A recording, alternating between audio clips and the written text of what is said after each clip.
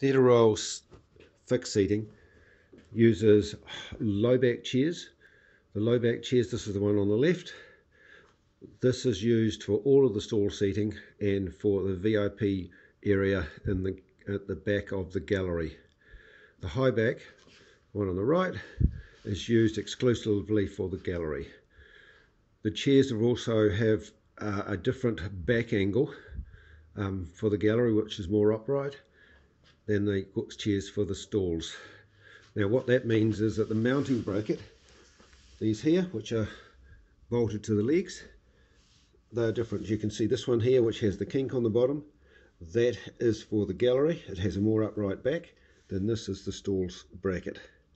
Also the armrests are also different, because with the more upright back, the back comes forward and the armrest has to come forward.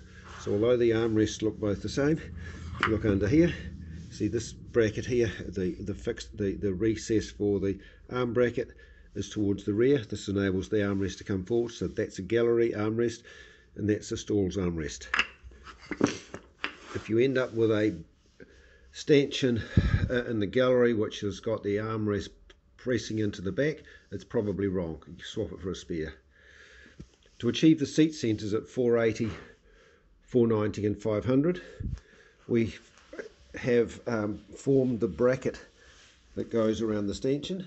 So you can see here the seat mounting bracket, which bolts onto the stanchion, is formed around it. So this one with this forming here, it's approximately 10 millimeters on this one. That's the greatest form, and that's for a 480 centre. This is a bit less. You see the form there, it's about 3 or 4 millimeters.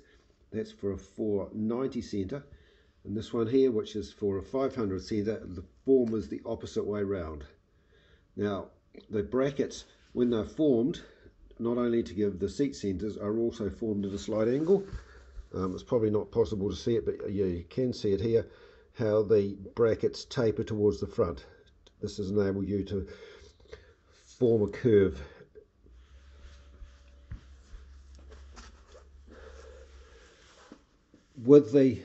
So that's the intermediate stanchion I've just described. The aisle stanchion with the aisle panel on it.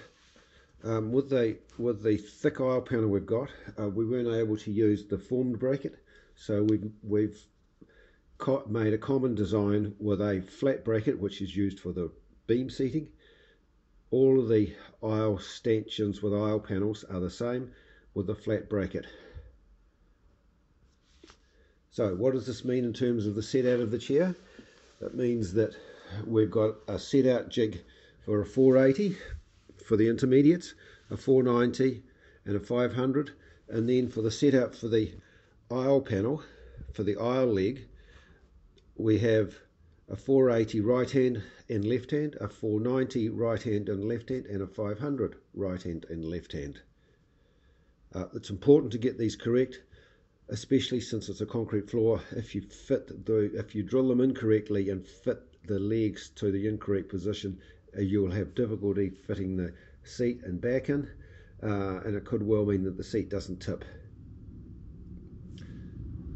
One further thing to look out for in the stalls, there's 4 rows, and they're marked on the drawing, that the stanchions are taller. So we've added 40 millimeters into this part of the stanchion.